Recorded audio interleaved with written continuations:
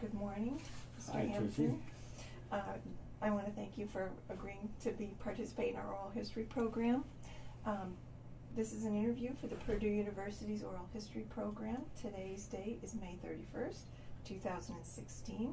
The interviewer is Tracy Grimm, Baron Hilton Archivist for Flight and Space Exploration at Purdue University Libraries, Archives and Special Collections. Today I'm interviewing Mr. Daniel Hampton Sr. Thank you again for participating in our program.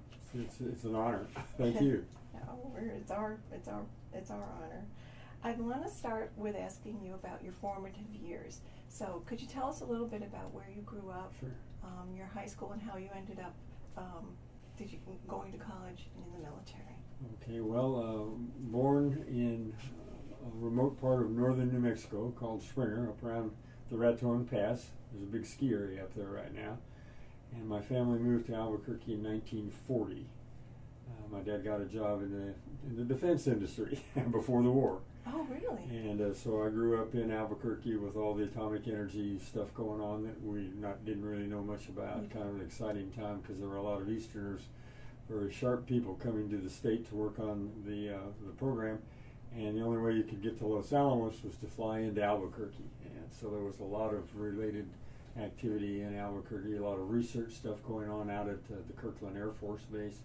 In fact, there was a bomber wing at the training wing at the Kirkland Air Force Base. So even as a small kid, I got to go out to the end of the runway and watch lots of World War II airplanes coming in, taking off, flying training missions and everything. So I guess I got aviation in my blood very, very early. What did your dad do?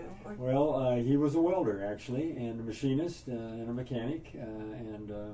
So he got a job welding some very, very big tanks, spherical and cylindrical tanks for, I guess, storage or buoys or not sure what. But it was a good job in those days. Yeah.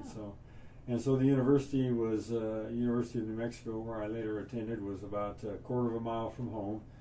And to get to any of my schools, I had to go right through the university.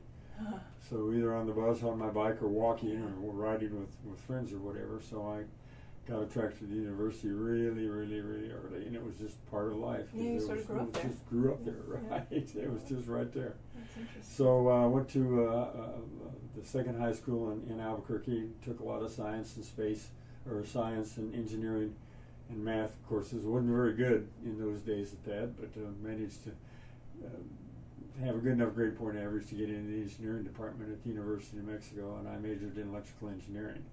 Thought about being an architect, but decided that electronics was a new and upcoming field, and it was just very, very challenging to go ahead into that, so that's what I did. And I can still remember that fateful October day in 1957 where one night we looked up and here's this blinking thing going over the top of town, and that was Sputnik. And my friends were always remarking, well, gee, I wonder what that'll do to our career. Oh, really? But that was very, very challenging. Of course, by that time at Kirkland, they were doing a lot of nuclear weapons training and mating of the weapons to new airplanes. So we got to see every possible airplane that the Air Force and the Navy had come in there for compatibility training and all that with their weapons to the airplane. So just a lot of aviation. And of course, Albuquerque in the early days of aviation was on one of the main electronic highways, East Coast to West Coast. And so we had a lot of airplanes going through there all the time, and it became an airline hub. And in fact, I remember right after Pearl Harbor, 2-3 days later, a very quietly unmarked brown DC-3 landed for refueling, and it had the entire Japanese delegation in it. Wow. From the Washington Embassy going to San Francisco to be escorted safely out of the country. So it was kind of interesting to have, it was a big secret because the whole town showed up to see this thing. I was going to say, how did you find out? The secrets in those days were kind of loose. Right. So, it was a small town. It was a small town, right? So, So then I graduated in 1958, and I actually had gotten almost an intern job in the latter part of 1957, got my first security clearance, and was working for a company in Albuquerque that was doing what we would call system analysis right now. It was writing troubleshooting manuals, putting together schematics, and creating all sorts of training manuals for an Air Force program called the Jupiter C. Jupiter C became the first nuclear-tipped medium-range ballistic missile in the Air Force inventory. But it was based on a little older technology called Redstone, and Redstone was one of Wernher von Braun's rocket programs. One version or another of Redstone or Jupiter C put the first monkey in space, launched the Explorer, I think Explorers 1, 3, and 4, and then did a bunch of other research on reentry vehicles. So we got the challenge of putting together from schematic diagrams that were put together in Huntsville, Alabama by Germans who didn't speak English. They drew diagrams out on butcher paper. Somebody translated them, and we got boxcar fulls of these things, literally, to try to put together, put English on it, and create it in an Air Force technical manual format so that the troops could use it to actually launch the missiles. Wow! So literally, they came in.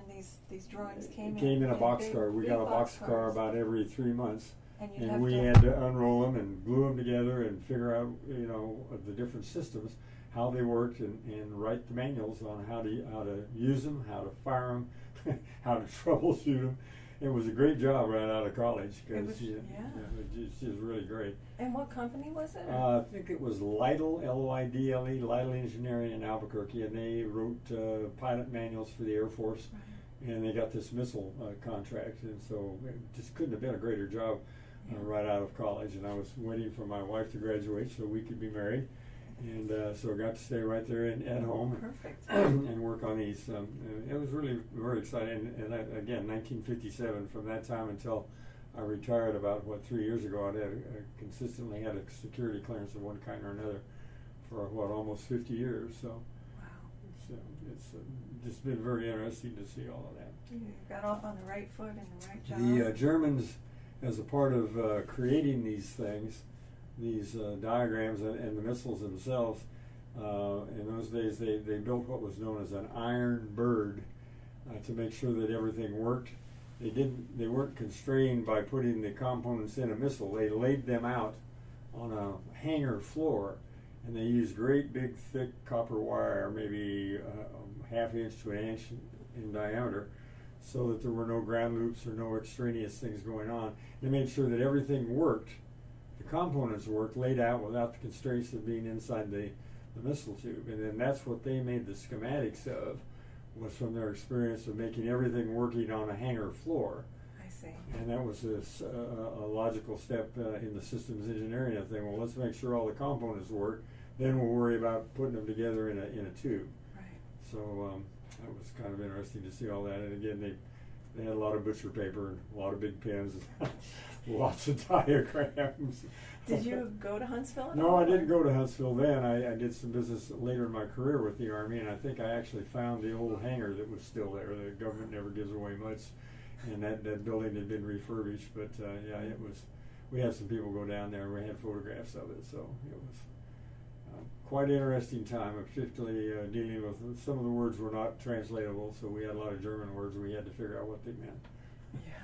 And then write them up in a handbook and give them to the Air Force, and they'd go try it out and come back and we'd revise it also. Right. And then they deployed those missiles to Turkey, I believe, eventually. So about that time I went into the Marine Corps and became a fighter pilot. Was stationed at Cherry Point, North Carolina, flying A4s.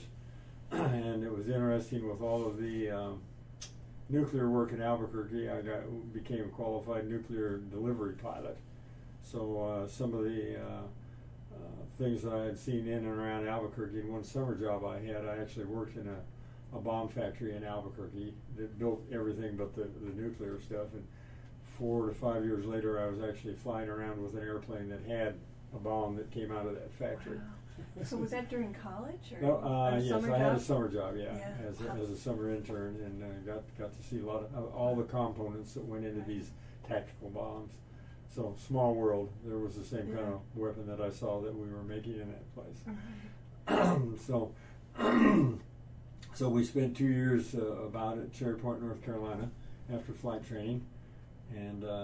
I want to ask you about flight training. Okay, sure, go ahead. Because remember when you were here the last time, we had the Neil Armstrong and Eugene Cernan exhibit up, and Neil had saved some of those photographs of his naval training in the big tank, the big pool. The big pool. And well, I that couldn't was remember what you said that was called. Well, we had a couple of things. They had a 100-yard long Olympic pool, and the Navy trained you very well to be able to react to any kind of emergency, and a lot of emergencies would require you leaping out of an airplane one way or another and floating down into the water at sea. And a couple things can happen when you're at sea. If the wind can rock you back and forth, and you can land on your back, on your face, or feet down. So they had one trainer that hoisted you up about 50 feet above the pool and started swinging you, and then in some random fashion the instructor would let you go, so you would get used to landing face first, back first, or straight down, which you would never know what you were going to do at sea, particularly if it was at night. So that was one of them.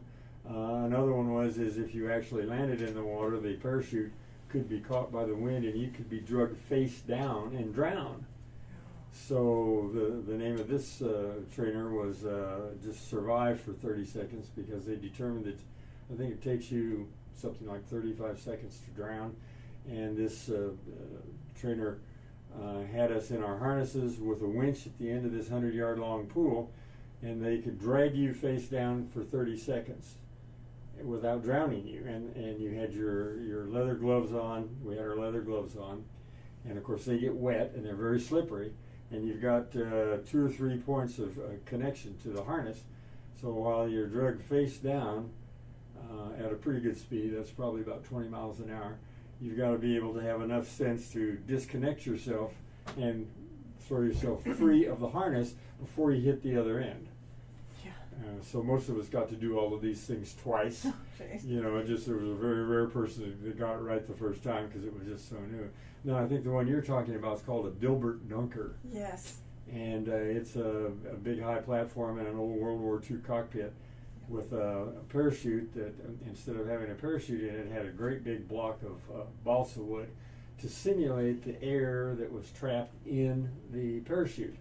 Because when you're upside down trying to get out, the air in the parachute would act as sort of buoyancy and try to push you into the seat, but you're upside down, and so you got to overcome the force of the air trying to entrapped in the parachute. So instead of putting a parachute in there, they had a balsa wood block that simulated that.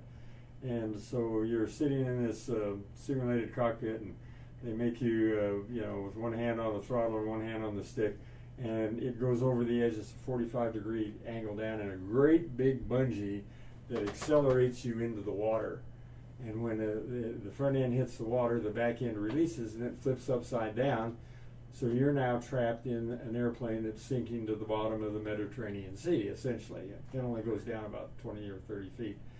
And the instructions are very plain. Wait until the bubbles clear, because there's a lot of air in training, and if you try to work your way through all those bubbles, you can't, you may not make it. So you wait till all the bubbles are free, and that takes about 2 seconds. Meantime, you continue to seek.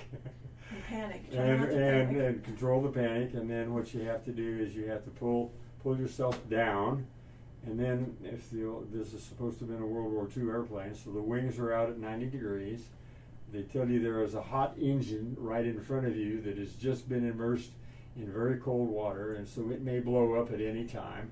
So you don't want to go forward because you're going to run into a hot engine that may blow up. You can't go off to either side because the wing is there and you're going to hit your head, and that's not going to be too good. You can't go straight back because the empennage is back there.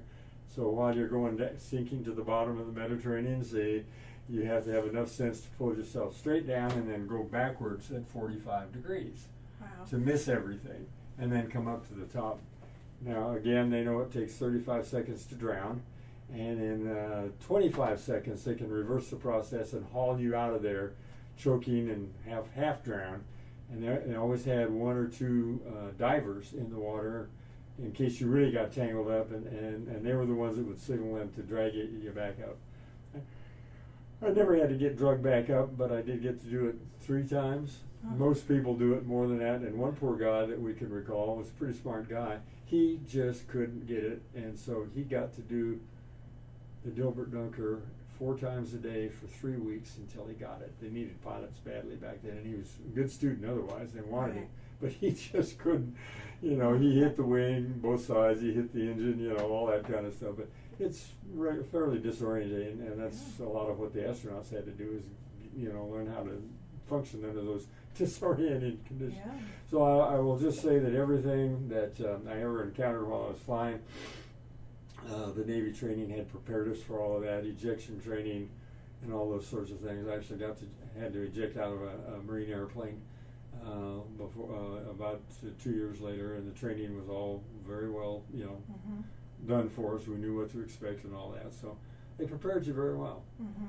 They also had an airplane that was just half of it with the real engine in it, and they taught us how to leap out of the airplane into the slipstream and actually miss the wing.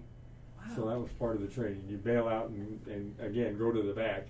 And we had the real engine there, and it just made all the noise and had all the wind blowing over it, and it blew us back into a big net. So very, very realistic and thorough training. And where was that training? Was that in Pensacola, Florida? Okay, so you went down there. Went down to Pensacola. Yeah, it was a great place.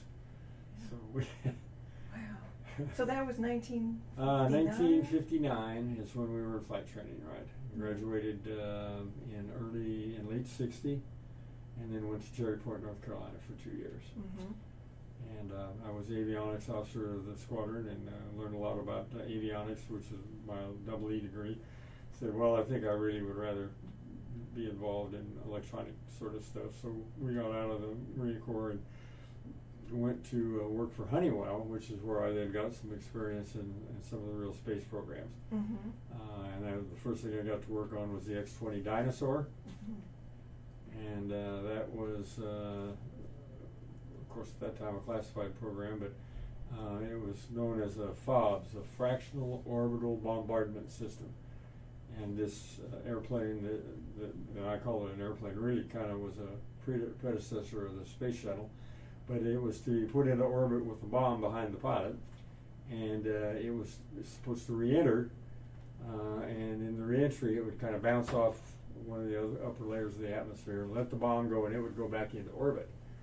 And this was a way for us to get at the Russians. We never had to use it, but a very interesting program because the airplane, all of the aerodynamic characteristics changed with temperature. Normally, altitude and speed are two things that determine a lot about how an airplane can be maneuvered and controlled.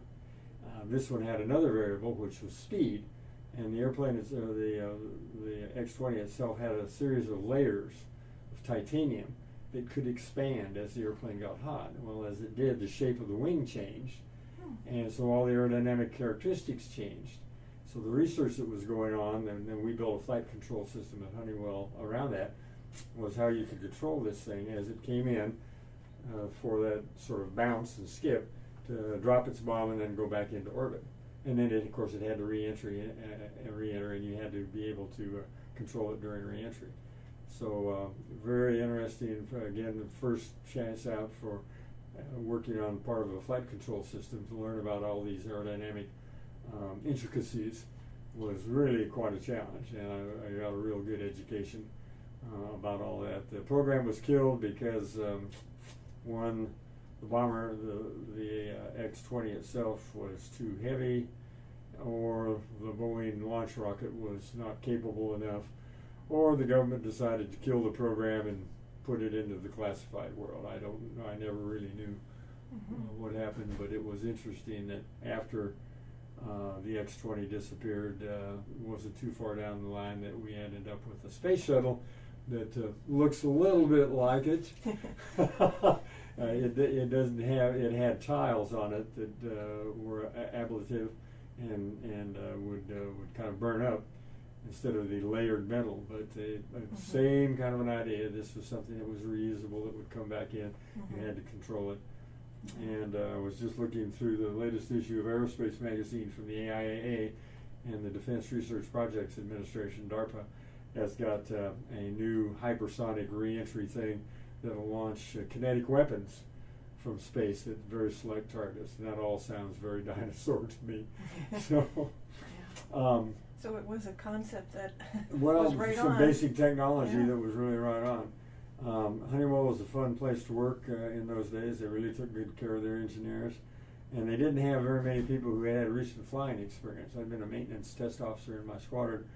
And so one of the first things I did while I was getting oriented in Dinosaur, one day they called me downstairs and there was this great big funny looking teardrop thing made out of plywood in a great big computer lab downstairs, and it was a first plywood mock-up of the Apollo reentry vehicle, the command module, and it was powered by a brand new digital computer from DEC, Digital Equipment Corporation, called the PDP-1, and it was the first simulation of how you're going to re-enter and not burn up. So they hauled me in and said, although you were a maintenance test pilot, you can be our test pilot. Why don't you see if you can fly a re-entry on this thing? I didn't know anything about that. Unbeknownst to me, some of the engineers down there had some little tubing piped into the instrument panel, and almost everybody that flew this thing trying to do the first re-entry would, quote, burn up. You do it wrong, and when you burned up, somebody blew cigarette smoke through there, so you ended up with a cockpit full of smoke. So that was kind of fun. But we did a lot of simulation, of course, and the PDP-1 was one of the better computers at the time for simulation.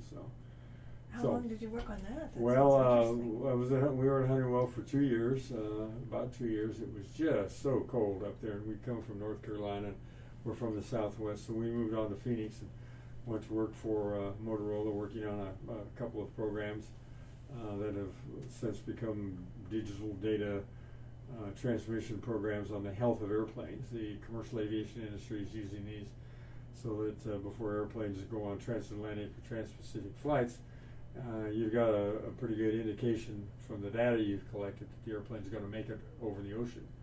But at that point in time, we barely had digital computers, so a lot of technology involved in trying to create systems that would monitor those things. I was working on a master's degree at that point in time and had made some contacts at Wright-Patterson Air Force Base for data for my master's thesis, and the folks at Sperry across town in Phoenix, flight systems people, found out from the Air Force that I was at Motorola. They said, why don't you come over here and work for us on real things like glass cockpits and heads-up displays and other sorts of things. So I moved across town and started doing some of that. And that was interesting because this is more of the commercial side of aviation. And I got to work on a heads-up display. The 747 is just coming into airline service at that point in time. And if you've ever seen a 747, it's a very, very long airplane, and it's got a very high nose-up attitude. And the first 747 Boeing sold went to Pan Am, and the chief test pilot of Pan Am, when he landed it the first time, blew out all the tires because he wasn't used to the high eyeball to runway height. He got a concrete boot award for the privilege of blowing out all the tires. They said, well, gee, maybe, and he was a good pilot, maybe we need to have a head-up display that'll help our line pilots not blow out all the tires when they land. Can you explain what that is? Well, a head-up display just is in World War II airplanes. If you've ever seen any of the movies, they got a little piece of glass up there, and there's a reticle on there that they use for gunnery, so that they could. It was called a lead computing gun sight, and it allowed you to lead the plane you were shooting at enough so that you could actually hit it. Well, the idea with the head-up display was the same kind of little glass, piece of glass in front of you, but it had landing parameters on it. It would give you your airspeed, your altitude, your direction and all that, so that you, and particularly your altitude, so that you wouldn't have to look down in the cockpit, and you could do a better job of managing the approach.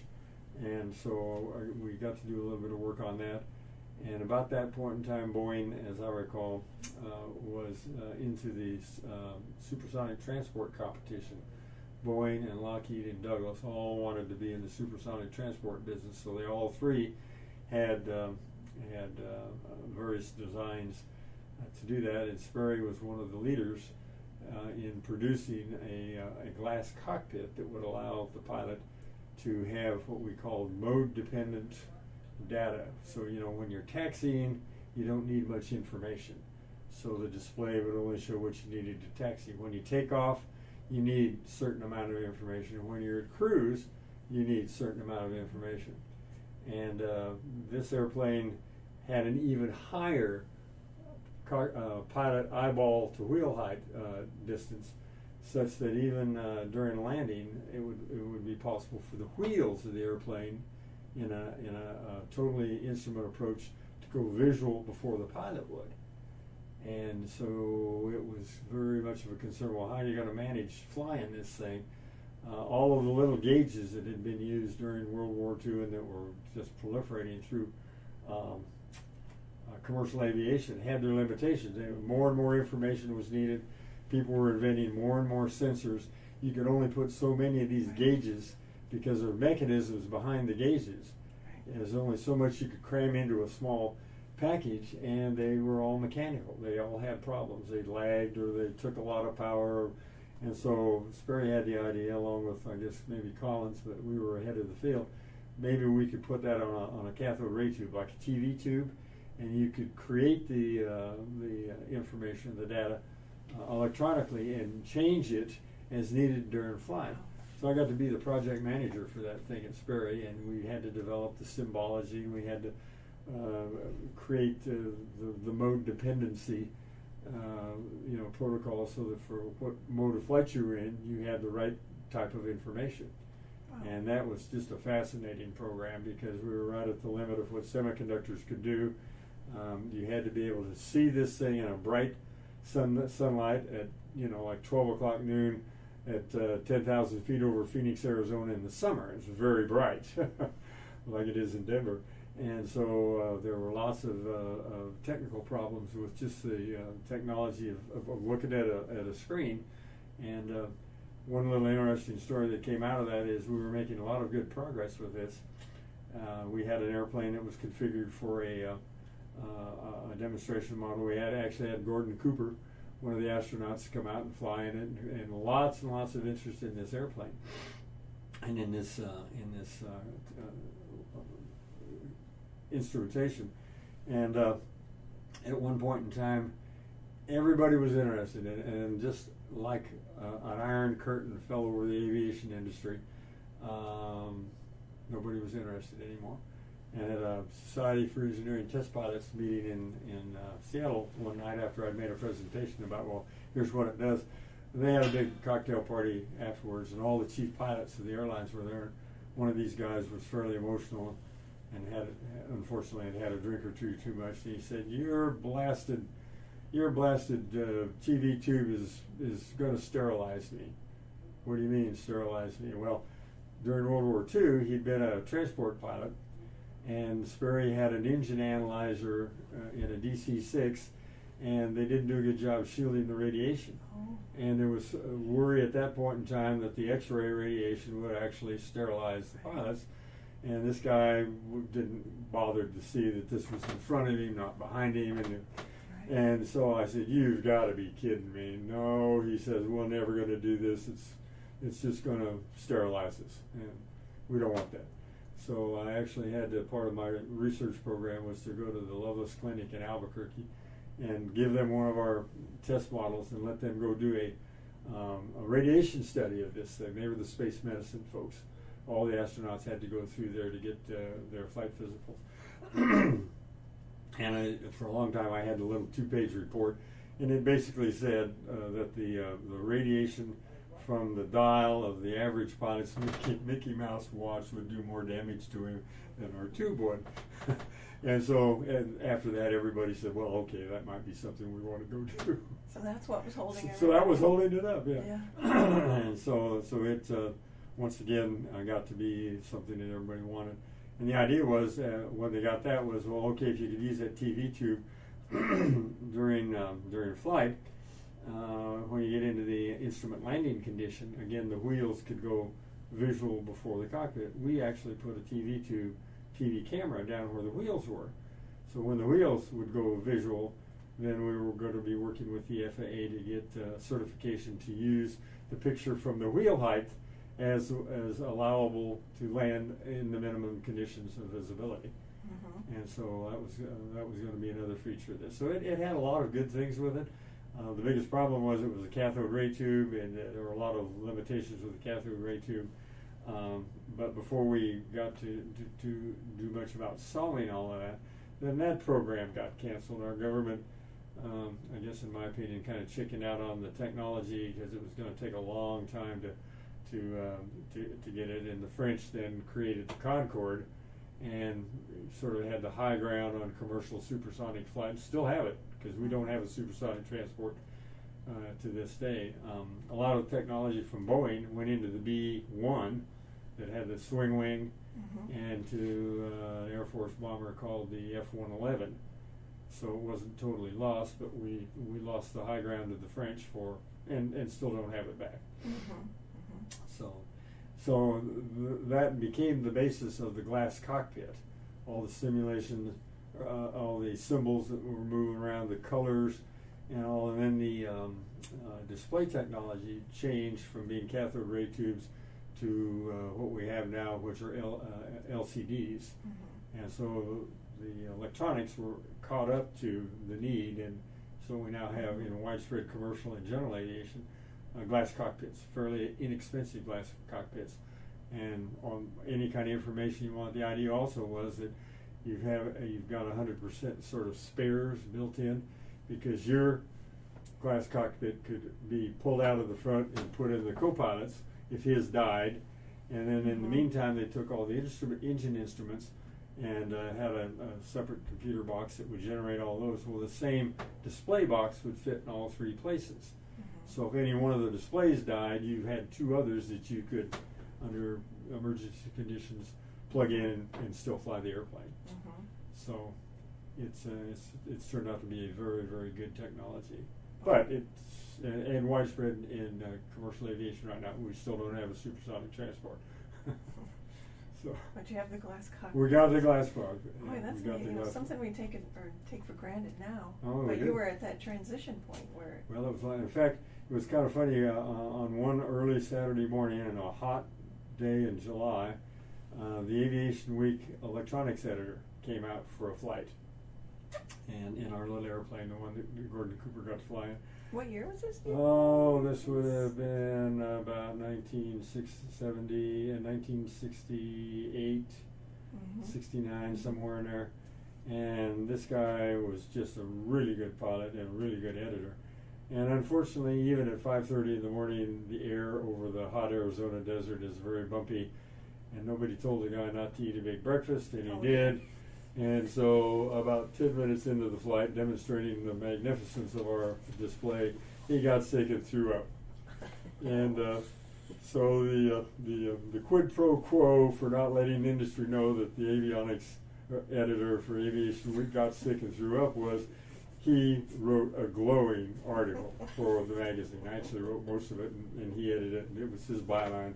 But it was a great, I still got reprints of that, a great 2 or 3 page thing about Sperry's work in glass cockpits, all because this guy didn't want to know he got airsick. So, good marketing tool. Right. And, so that's kind of where we were on all of that. That was just very interesting to be a part of aviation for all of that stuff. Some great people working on all that. Government involvement. They did go ahead and make a military version out of it, I think. And it went into the F-15, I believe was one of the first airplanes. Another interesting thing is at Honeywell, I got to do just a little bit of work on a side stick controller. that had been used in the F-15, again, just because I'd been a maintenance test pilot, and they wanted somebody who kind of knew what that was about. And our son ended up being an F-16 fighter pilot in both Gulf Wars. Wow. And the F-16's got a side stick controller that was derived from this thing that came off the F-15 that I at least got to touch. I at least got to touch it, and so that was a lot of fun. Oh, wow, yeah. So how long did you keep flying? Did you fly? Oh, I didn't fly. No, I was in 2 different graduate schools through the years, and I was never anywhere that a Marine Reserve squadron was. Yeah. We just never were there, Yeah. and they were always in some other place, and had a family to raise, and Right. a career to work on, and education to get. So I really didn't ever do any more flying. Right. But that first I did at Sperry a little bit. In fact, I used some GI Bill to get a instructor's license and a multi-engine rating, just because going along as sort of a quasi-demonstration pilot in our little demo airplane, I would need to fly once in a while to demonstrate the symbology and everything. And I'd never flown an airplane that didn't have trim. All the airplanes I flew, military planes, had trim. And so when I went to get my instructor's license, I flew a Cessna 150. Didn't have any trim, and the instructor beside me had less flight time than I did, but he knew how to fly that airplane. I was so bad in that thing, they had to go to the VA actually and get a special dispensation to double the amount of flight time I got, because I didn't know how to fly an airplane that didn't have trim. so very humbling to end up trying to do a loop and find yourself 90 degrees because you forgot about, there's no trim. You got to do it with your feet. Right. But I did learn a lot about aerodynamics, probably more in that little Cessna 150 than I did flying any jet I ever flew. Oh, that's interesting. It's very unforgiving. Right. This is foundation. And real basics. I mean, real basics. Yeah. That's the foundation. Yes, right? it was. Yeah. So that I don't know. That's just sort of a quick summary of all of this. It's been a fun career. Got to see a lot of aviation changes. Did a lot of work with that glass cockpit work on what is now called 0-0 landing, blind landing, Category 3C, where you actually fly down and land with no visibility at all. And we practiced all of that in that Sperry demonstration airplane, just flying with the camera to prove that the dynamics that got broadcast through the camera to the glass cockpit essentially gave you enough information so that you could actually fly. And we got to do several, many of those. So, and that's pretty commonplace now to fly Category 3 landings in commercial aviation. So, it's amazing. A man can do a lot in a cockpit as long as he's got some good instrumentation. Right. And you may not know that there's a big difference between commercial aviation in the U.S. and commercial aviation in Europe. Commercial aviation in Europe sort of follows the German model that was kind of making its way through the space program in the early days, where the Germans thought man didn't need to fly the machine. That's why they put a monkey into space. And in the movie The Right Stuff, if you'll recall, they had this big blow up with the scientists and got the man back in the loop, and actually we would not have been able to have done what we did in space if we'd not had that man in the loop. So aviation in Europe is very much that way. They're very more automated. Their flight control systems, ours are just as good, but our pilots fly and use the flight control system more as monitoring. The other way around, the airplane is flown by the flight control system, and the pilot does the monitoring. And there have been, the Airbus aircraft particularly, are very, very highly automated, and there have been some controversial crashes in the last 20 years where it is believed it's because, and particularly a couple of recent ones, where the pilots are insufficiently trained in how the system works. They know when it's working fine, they just sit there and watch it, but they're not used to flying the airplane. They're not trained to fly the airplane like we're in the United States. I guess that's because of our independence. And our pilots always want to be the guy that's or lady in that event who have got control of that airplane. Right. And I think man in the loop is a good thing to do, but man's got to be in the loop, not the other way around. Right. And in Europe, they fly regularly Category 3 landings, totally automated. In our country, I'm not sure that we do that so much. The pilot is usually in command, and he's got all the systems there, but he's pretty well right in the middle of it. And so the best attributes of both the pilot and the system, and the Western way of flying versus in the European way of flying, well, we don't trust the man. We don't trust the man. We're going to make the system automated, and there's limits to what automation can do. Yeah. I want to ask you, for any young engineers, what advice would you have, or what your career has been so long? Well, a couple things. Obviously, you've got to really have a good math background, and I would always recommend some real good understanding of systems, the overall stuff, because even if you just want to be an expert on a valve actuator or a display or whatever, you really need to know to do that job right.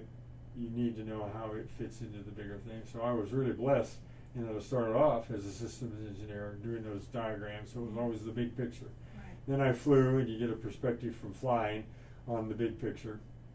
And then most of the work I did from then on, I was one way or another a systems engineer.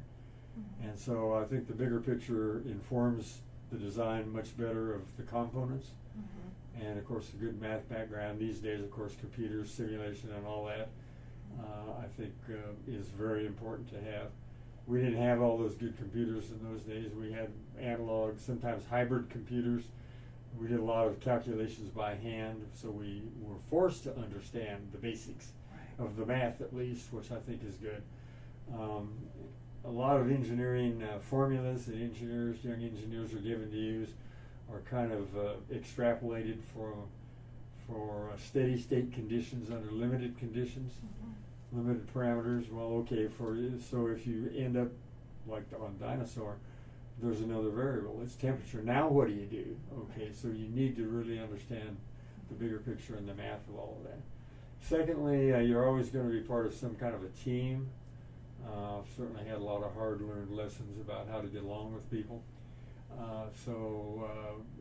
You just can't be in isolation. You can't be arrogant. It is a team environment more than ever these days. And so they need to have some good activities, I think. They need to participate in other things. They need to be more of a total person, because you're going to have a boss, and you may have a good boss, you may have a bad boss. More than likely than not, it won't be a particularly good boss. But from the boss's viewpoint, you're a piece of raw material that may not be too good either initially. So there's a lot of human interaction and dynamics. I remember at Honeywell when we were working on the Dinosaur, we had a brilliant aerodynamicist that was doing all that temperature-sensitive stuff for us, and he wanted to have a simple cockpit simulator so he could work out some things. And he just wanted to put a little stick on a table and didn't have any rudder pedals and didn't have any instrument panel, and he was just going to figure out everything else. I said, well, you can't do that. I mean, this is going to be flown by some pretty high-powered test pilots. You need to have a cockpit simulator. Oh, well, we don't need that. So I had to go tooth and toenail with this guy, and actually got to override him, and we built a simple little wooden plywood cockpit that had an instrument panel and could focus on what the pilot needed so that you could make best use of how he was going to fly. And he said, well, that guy was mad at me until the day I left. And I thought, well, okay, now there's a good example. Brilliant guy, and got a lot of brilliant kids these days, but you got to be open to the wider scope of how you use this stuff.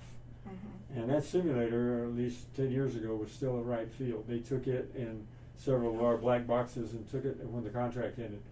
And I was back there on some other business. I actually saw it once. It still had it, so it had amazing. It had some value. It was painted the same color.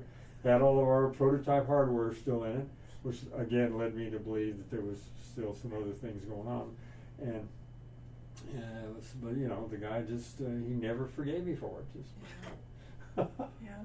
So you have to be open to other well, expertise. but particularly today with all the interdisciplinary things that are going on, there's so many other aspects of science and engineering that are going to impact on what you do. Right. Just knowing the computer code is not going to be enough. It's just not going to be enough. Or you won't be able to do the best you can for your project or the company, for yourself too, and ultimately for the customer. Mm-hmm.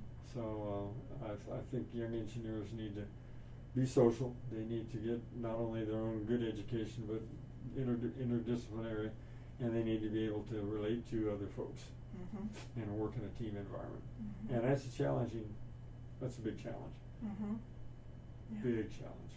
For any field, almost. And the other thing I would say is we continue to get educated. I would not ever, advise anybody to go straight through to get a PhD. I got my AA degree, worked, flew, got my master's degree working, and then after another 10 years or so got an MBA. And I always thought that the industrial experience along with the education, one may be a better student, may be a better person receiving the education, much more practical. And I remember on my master's degree, I was at Arizona State, and that was that right field connection where I had some aerodynamic data. My professor was very theoretical. He had just invented some matrix algebra methodology that was brand new to the world, but it was all out here in hyperspace. I mean, it was all theory. And I applied it to something practical, like landing a vertical takeoff and landing airplane. And it blew this guy away. He was just amazed that there was something practical came out of his theoretical work. And he was so amazed, in fact, that he really was a big help in getting me through my oral exams. And we wrote 3 or 4 papers together.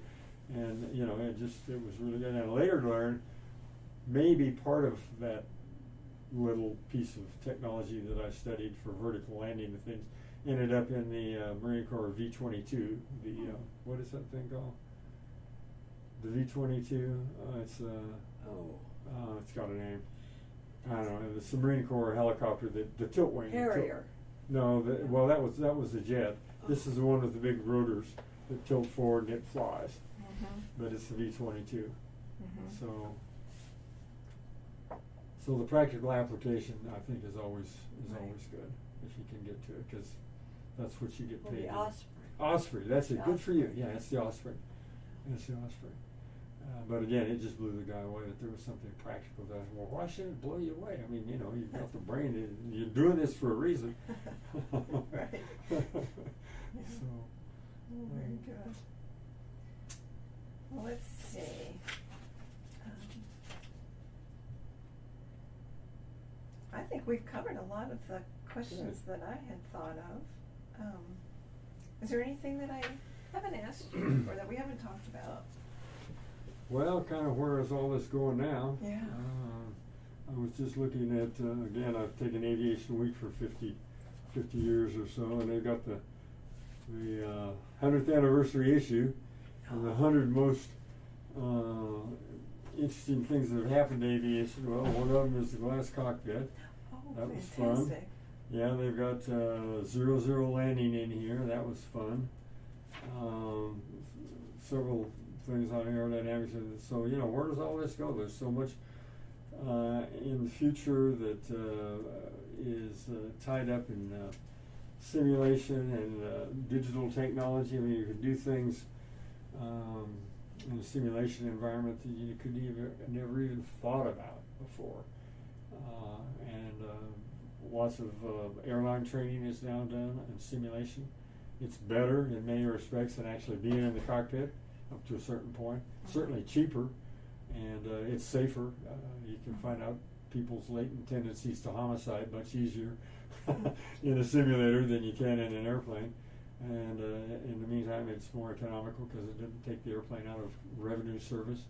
So I think an awful lot of creativity is going to come out of the future. People are going to, again, the mind can think up some great things.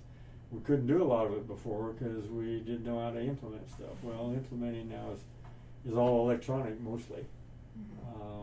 So where these young folk are going to take the technology, where aerospace, where space, all that's going to go, I don't think anybody really knows right now, because it's just unlimited.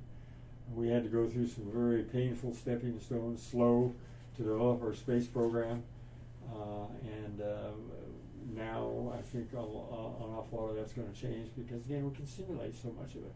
We've got all this experience from our space program in space. I've always thought it's too bad that Space Shuttle stopped when it did, that we didn't go on with more Apollos. Our national attention span is like a 2-year-old. Sometimes it seems it's not very long. We really need to get back in space in a big way.